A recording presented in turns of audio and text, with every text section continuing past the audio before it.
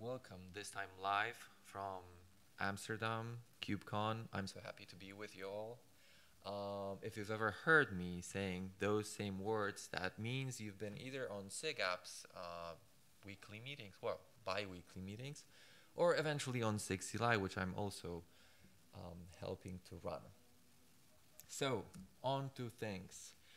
Like I said, my name is Maciej, and I'm also one of the chairs for SIG Apps. The other two chairs and technical leads are Jan and Ken, who unfortunately were not able to join us today in this beautiful Amsterdam. So if you have any issues about how the SIG Apps operates, if you have any particular questions about technical stuff related with what SIG Apps does and what you want to see being worked on, those are the three people that you want to start talking with. So how to best reach us? Aside from today, and we are trying to be present on all of the KubeCons and give a little bit about ourselves, give some updates on what we're working on. You can also find us on the bi-weekly meetings every Monday. The next one is planned on May 1st. There are times, depending on which time zone you're on. If the meeting just does not work for you, there's always the opportunity to jump on Kubernetes Slack channel. There's SIG Apps and ping either directly one of us or just leave a question. We're trying to go through all the questions, all the suggestions, and respond to them. Lastly, but not least, there's also an email group. If that's your preference, you can write an email, ask questions, propose suggestions. And we will be talking about suggestions in a moment. So what does SIG Apps is responsible for? In short, we are responsible for deploying, running, and operating applications on Kubernetes. There is a link that you can read the entire charter, which describes our mission, but that's roughly a short description. If you're interested in presenting to SIG Apps, whether your solution, it doesn't have to be specifically working or changing how Kubernetes work, but if you are deploying an application, you are struggling with the implementation or with running your application on Kubernetes, this is the place that you can always ping us, and we can either help you with your application, or if you have any suggestions or you would like to present your ideas, we are more than happy to see you join one of our sessions or bring this topic to our attention. I've also linked the annual report. If by any chance the annual report should be merged within a day or two, if you by any chance to check the link before that, there is a PR still open with the annual report for 2022. So don't freak out. The annual report is empty only for 1 or 2 more days. It's already approved by the steering committee. It just didn't merge on time. So I did mention that we are doing those presentations every roughly 6 months. So every KubeCon. So since last KubeCon in Valencia, we basically released 3 major versions of Kubernetes, 125, 126, and just recently last week, 127. So I would like to cover the features that we promoted over the alpha, beta, and finally to stable. So let's start with the stable features that landed in the past 3 releases. The first one is we finally stabilized the max search for daemon set. The main reason to be able or let me go back. The feature basically allows you to set an additional number of nodes that can run more than a single pod of a daemon set. Normally, we will be only running one pod on one node, but during rolling upgrade, if you want to maintain or minimize the downtime of your daemon set, you would like to be able to progress in a little bit faster pace and allow during the upgrade to run more pods of your daemon set, Of course, it has some downsides, and you have to be aware of. If your daemon set pods are heavy consumers of resources, you need to be aware that at some point in time, there will be 2 pods consuming double the usual resources. But you can steer that number either through a direct number of pods or by a percentage of number of pods that your daemon set is running. The other feature that we promoted to stable is min ready seconds for stateful sets. So previously, the stateful sets controller had a very fixed fixed timeout for how long it waited for an application to be fully ready. But with stateful sets, it might take a little bit longer for the application to become fully available. The most frequently used example was, we want to ensure that the caches for my applications are warm enough so that I can serve the traffic already at my full potential and not wait additional more timeout. There can be probably additional more use cases, but that's where setting that timeout and extending the timeout for how long it takes for the pod to be considered fully ready, it is now possible for a user to define that value.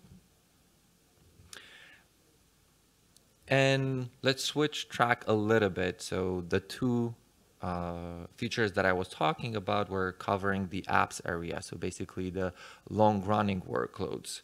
The other side of the SIG Apps purview is running workload to a completion. So basically everything related with batch jobs, cron jobs, and so forth. The 2 major advancements that we did over the past literally couple of releases is, one is we changed how we are tracking the pods for a job.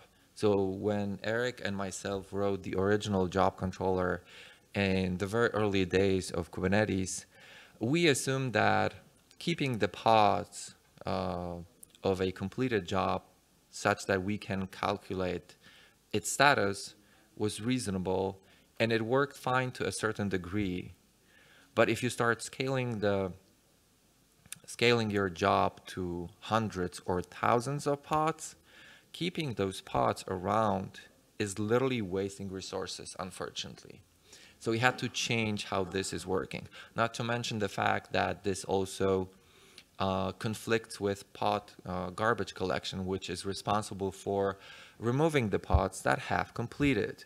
So suddenly you are in a situation where pod garbage collector is removing the pods that it finds completed, and job controller at the same time is requiring the pods to be still around so that it can calculate that a particular job has completed. Over the past, I would say like 3 or 4 releases, even because we've run into multiple issues, we changed how we are calculating the completions, such that we are setting a finalizer on every pod that is created from a job, and then upon completion of this particular pod, we are removing the finalizer only after we included the information that, oh yes, this pod has been already included in the status of the job. So that opens a lot of field for heavy jobs, basically, that could run even to multiple days or weeks. The other one that is also literally fresh from the oven, because it was stabilized in 127, and it's actually, the work itself wasn't that hard, is adding the time zone to cron job. So it just so happens that a couple of releases back, we've upgraded the library to responsible for parsing the cron job schedule. And one of the users discovered that within this library, there is an ability to set time zone through a TZ variable that you can prepend to the schedule. This is not supported, and you should not be doing that if you are. And I'll tell you why in a moment. So that was additional step that we just realized that, oh yeah, we have to finally add the time zone, because time zone was requested to be added very early on in the Kubernetes lifecycle when we, shortly after we created. Back then, it was even called scheduler jobs. If you haven't heard, only a couple releases afterwards, we renamed it cron jobs. But that was way before 110, if I remember correctly. So yes, we've added the time zone to cron job, but we still had that TZ issue that a lot of people suddenly started relying on. We've put warnings, so whenever you try to create a cron job or update a cron job with that TZ variable or cron underscore TZ, in both cases it will warn you through HTTP warnings that API server has exposed. It will warn you that you are using an unsupported version. Now in 127 we went even a step further, because the time zone feature is fully supported. We will prevent you from creating a cron job with the TZ variable in it. You will be, after you upgrade to 127, you still will be able to update your cron jobs, your existing cron jobs, but you will not be able to create new ones. In the next release, in 128, we will even prevent you from upgrading. We will even prevent you from upgrading. Did it pull the other one? Oh yeah, okay, cool. Sorry, I have a timer. So it will even in 128 prevent you from updating cron jobs with OTZ.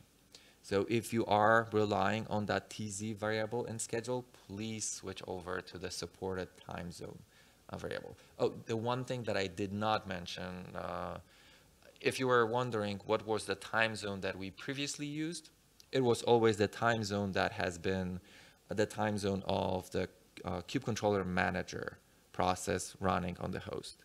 So the host where the kube controller manager was running was the time zone that was always being used for scheduling new jobs. Okay, so moving further to beta features, and we will stay in the batch area, and I'll cover the apps area in a little bit.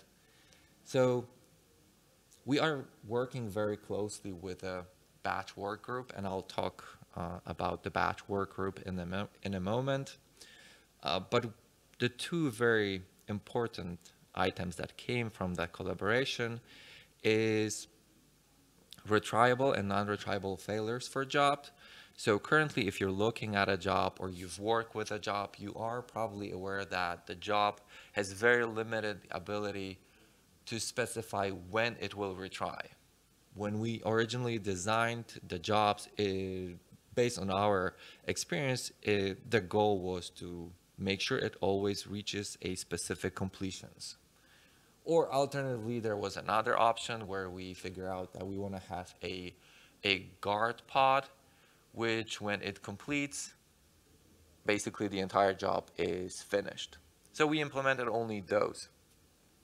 And we always retried. The only thing that you could configure was the number of backoffs that it would retry a couple of times and afterwards.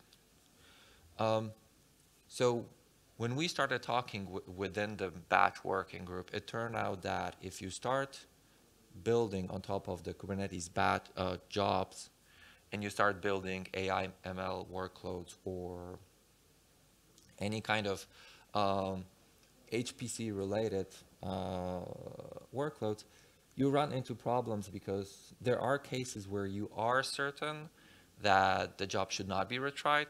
And there are the other cases where, yes, I'm perfectly aware that it failed, but it's something that we can safely retry. So the folks from batch work group put together a proposal to extend the job API with retriable policy, pod failure policy. Sorry, that's the field name.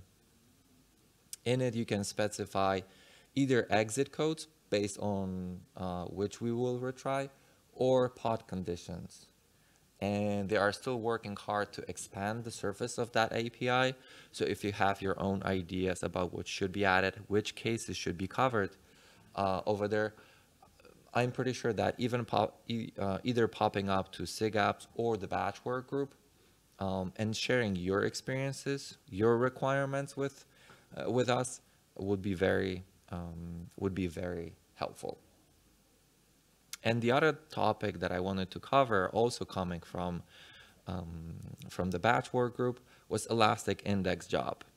So I did mention that one of the use cases for a job was that you were able to specify a guard pod, which when completed would mean that the job is finalized. You do that by not specifying the completion number. So either it will run to a specific number of completions, or if you don't specify the first pod that completes, the job is marked as a completed. When we initially started working on the index job, we reused the same patterns for the index job. But it turned out that for the index job, which basically every single pod has an assigned index, and we will ensure that if this particular pod failed, we will retry this and we will hard assign it a specific index. This allows you to work with work queues, or eventually divide your work into specific pods. So we use the same patterns for the index job, but it turned out that in an index job, that's not quite necessarily useful. And we were discussing this a couple of times in how we should be implementing this, because we would like to be able to change the number of completions for an index job. Because the other thing that I did not mention is you were not able to change the number of completions. It was set up front upon job creation, and the only parameter that you were allowed to change was parallelism. You could modify depending on the traffic, depending on your time, whatever the workload of your cluster is, how many concurrent pods are running your job, but you were not able ever to modify the completions. So with the index job, what we found out, it would be reasonable to be able to modify the completions. So we discussed this a couple of times, and we figured out that we cannot break the index job, because that was already at the point where index job was released and it was fully GA, and we could just not allow ourselves to break the API promises that both the project and our SIG gives. So we figure out we will name it differently, and we will ensure that we will not break users by allowing modifying both completions and parallelism. And as a requirement, we would allow modifying, but only if both of them are modified at the same time. This allowed us to ensure that we do not break users, because breaking users is the worst thing that can happen to all of you and us as well as the maintainers. Okay, so that covers the batch side of things. Going back to the app side of things again. So the first topic that I want to talk a little bit is pod healthy policies for pod disruption budgets. If you use pod disruption budget before, you know that it allows you basically to set a specific numbers of pods that always have to run your application. This is especially important during upgrades when you are rolling your cluster upgrade, and you want to ensure that your application will always serve the traffic for your users. This way, that allows you to create a PDB wrapping your application. The problem with that we figure out at some point in time, unfortunately it was a little bit too late, was that all the pods running but not necessarily healthy are also accounted for in the PDB budget, which in some edge cases will block the upgrade, because the application cannot progress because something has been broken in an app. But it cannot remove the broken pod because it is already running. So we dabbled back and forth several times because it's a bug on one hand, but on the other hand, there will be users who strictly rely on a particular behavior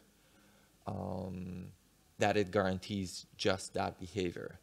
So at the end of the day, we've decided to add another field which allows you to define the pod healthy policy.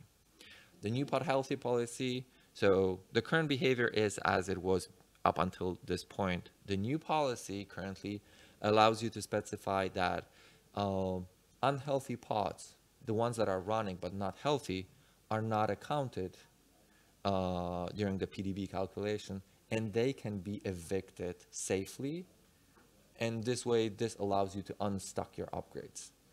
And at least in our case, and in OpenShift that I've been working very heavily with, we have multiple options where we got bitten by this case. The other two topics are covering the stateful sets. One of the main objectives when we designed stateful sets was to ensure the stability of the data that is supporting the stateful set. To ensure that, we've decided never to remove the PVC backing a particular stateful set. And that worked for pretty extended time, but it turned out eventually that there are some cases where it is safe to remove the data behind a particular stateful set. So someone opened a proposal that they would like to be able to remove the PVC along with the stateful set. It's a very simple opt-in. Not much code was actually required to be done, but obviously we didn't do it as a default option because that would break too many users. But we did open an option so you can specify something like that.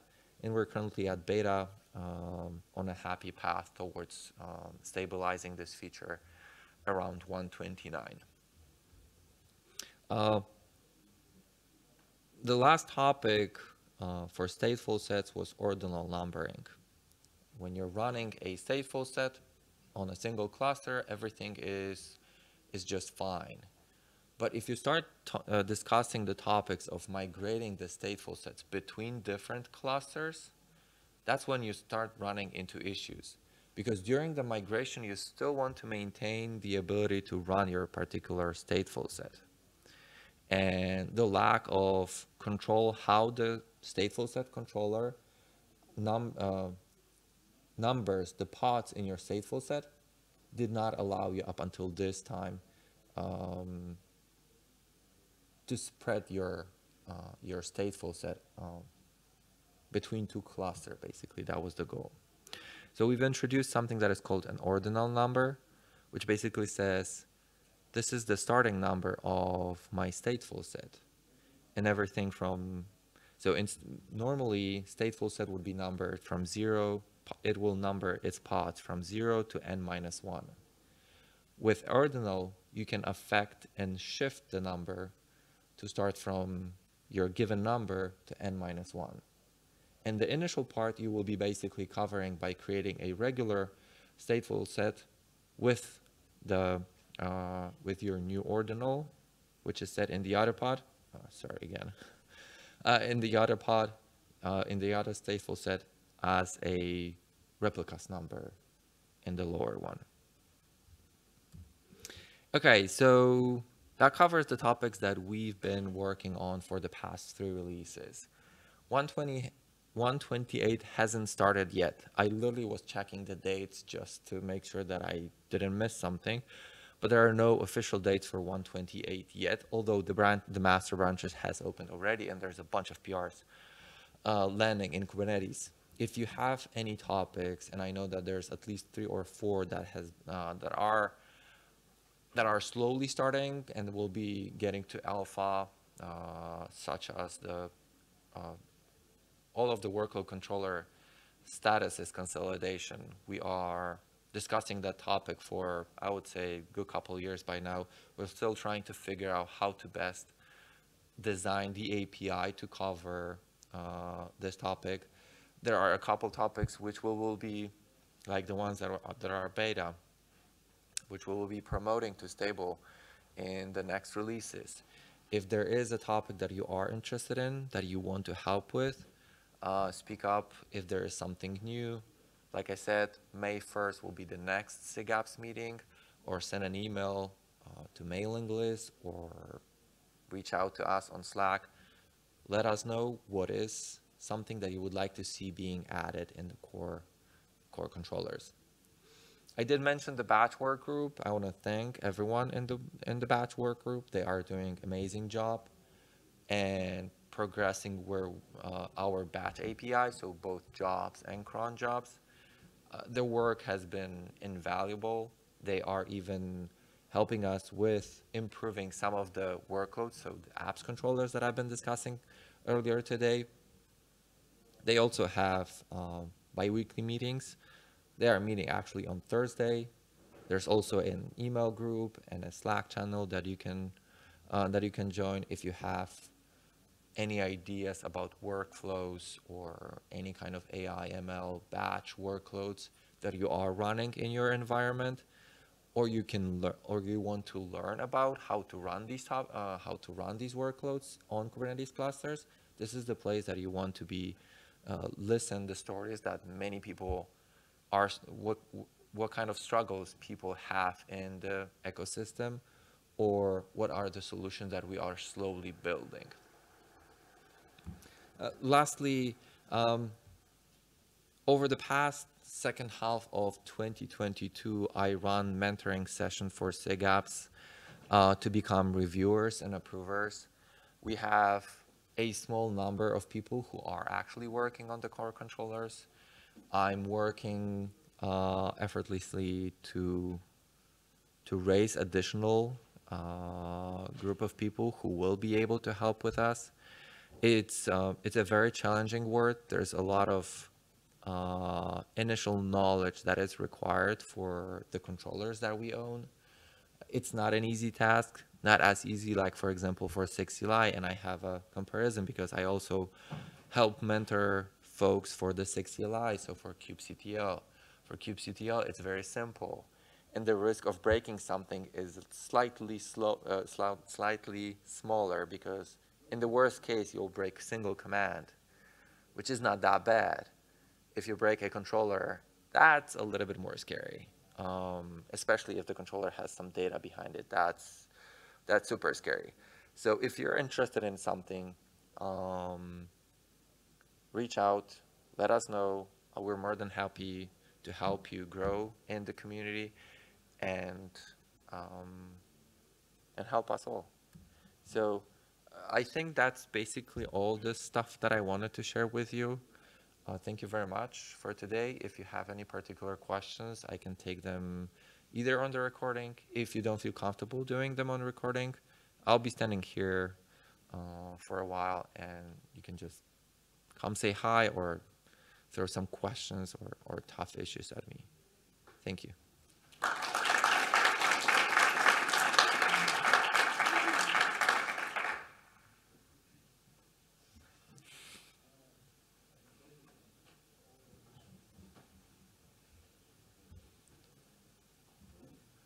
There's a question from Paco.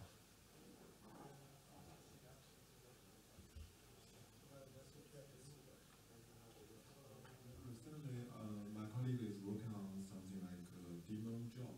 I'm not sure if you are buying so this idea or there is that. Yeah, I know what you're asking about. So the batch work group put together a proposal for a job set. And they are, we've just, last week or 2 weeks ago, we've opened requests to create a Kubernetes sponsored Kubernetes. In the Kubernetes SIG org, we have a job set repo. So we are not starting in the core. We will be starting as an additional add-on, as an additional controller. We would like to be able, this will allow us to progress and experiment a little bit faster, gather a lot of feedback within the batch work loop, because like I mentioned, the batch group gives us a lot of feedback about how they want to run stuff around the topic. And there was a proposal sent to both SIG Apps and the batch work group. If you haven't seen it, just check the archives for either of the group, or ping me. I'll be happy to share with you. And I'm pretty sure that there will be further discussions and further development. If it's something that you are interested in, make sure to sync with the batch work group and provide the feedback so that, you know, it goes in the direction that matches your expectations, basically.